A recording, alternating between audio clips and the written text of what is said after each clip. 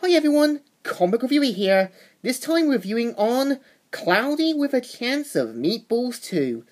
Now, as you know, this was the second installment in Cloudy with a Chance of Meatballs. Now, this one literally picks up right after the first film, so obviously meaning that the credits at the end were just technically non-canon. So the premise of the film picks up literally after the events of the first film, where Swallow Falls is now covered in food, and Flint and the others are now relocated to an area that is meant to parody San Francisco.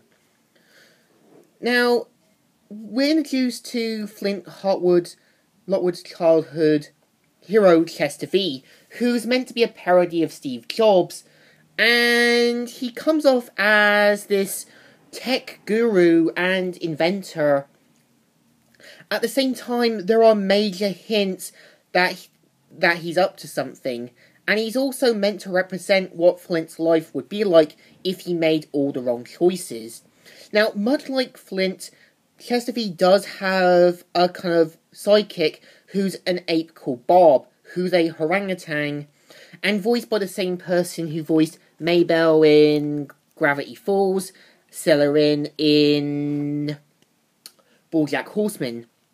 Now, what's interesting is we see the other characters now becoming better people. For example, Chicken Brant is no longer self-absorbed in his fame, and he kind of acts like a good friend and kind of like added there to try and show that he's moved on from his fame. Earl, who is the police officer who kept harassing Flint Lockwood and is now voiced by Terry Crew, he's kind of like the more kind of guy who's there and to be the extra muscle help. Sam and Flint in this one kind of act still like boyfriend and girlfriend, and what's interesting is that we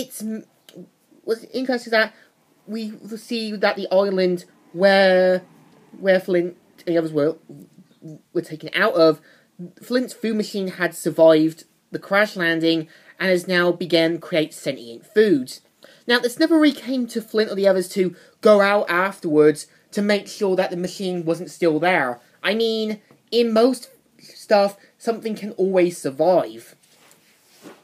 Now, at the same time with Cloudy Chance Meatballs 2, we see what the other foods are like. There's actually like chimpanzees, crocodile taco creatures, there's even like pickle-like creatures, leeks on boats, and so on. Now, what's actually interesting is that it took them literally from 2009 all the way to 2013 to try and do a new Cloudy with a Chance of Meatballs film. Now, at the same time, what's interesting is that Mr. T never returned to revive his role as Earl, the officer guy, so instead we have Terry Crew. And I mean, I actually like Terry Crew as an actor. He's quite enjoyable and actually a great actor. Now, what's also interesting with Cloudy with a Chance of Meatballs 2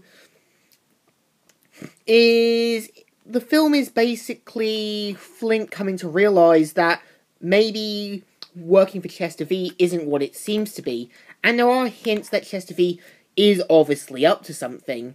Now, I do admit the film isn't too bad. It has a good plot and kind of has this food-like, animal-like environment.